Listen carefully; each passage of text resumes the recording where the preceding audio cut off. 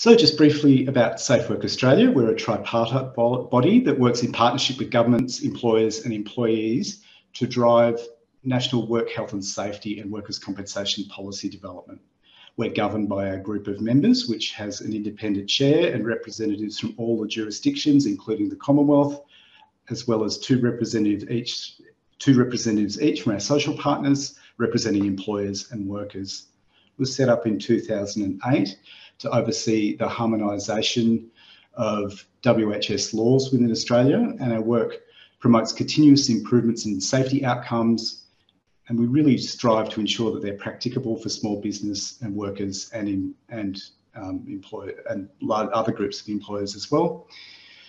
We'd like to see ourselves as a key source of information as well as data and research on WHS policy issues and also on workers' compensation.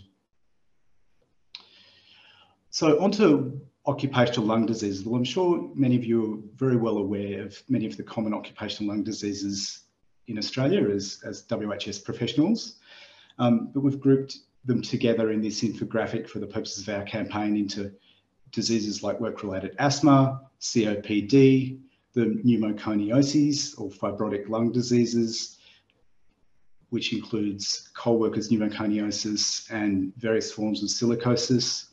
But there are also other forms of occupational lung diseases that are present in Australia: hypersensitive pneumonitis, toxic pneumonitis, alveolar proteinosis.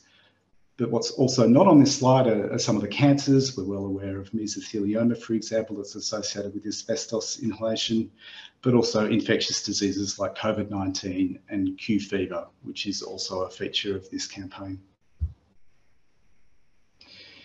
Last year, we published a review of occupational lung diseases in Australia from 2006 to 2019, and I'd really encourage you to have a look at this review if you're interested in more details.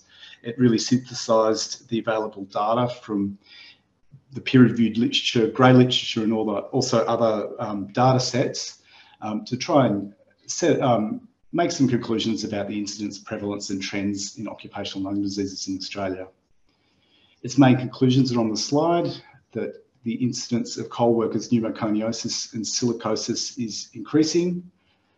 Claims for asbestos-related diseases continue to decline, but unfortunately deaths are increasing.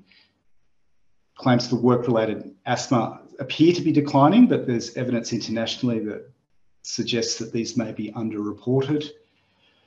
But in general, there are really few available data within Australia on other occupational lung diseases.